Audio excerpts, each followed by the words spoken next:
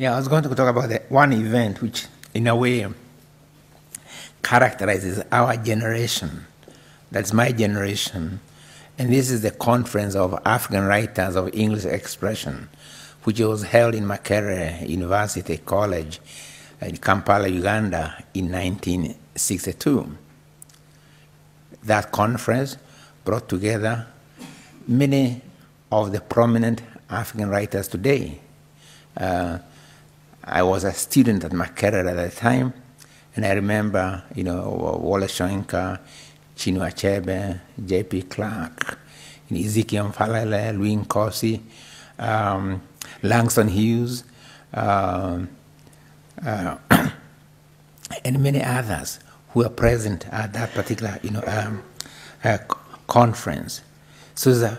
And also the context in which that conference took place, a world which was changing, a world which was whose then order was being challenged by the momentum of anti-colonial resistance all over the world. So the conference took place at a time really of changes, a time of challenges to the then present. And I remember this energy of hope, of looking to a new world that characterized that conference. And for me particularly, I always have felt privileged to have been a participant in that particular conference. But what was also interesting is a challenge that was immediately thrown at the conference by a writer from Nigeria, the late Obiwali, who challenged the very concept of African writers in English and French. In other words, he raised the language issue.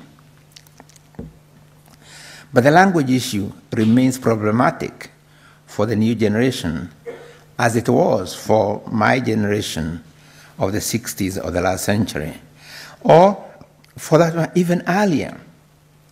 The generation of Vilakazi and the Thiong'o brothers and other South African writers of the 30s and 40s of the last century.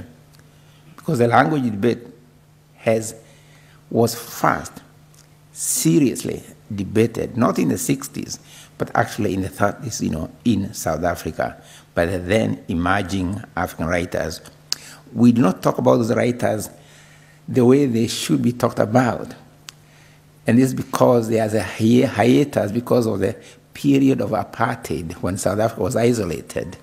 So there was a kind of historical disconnect.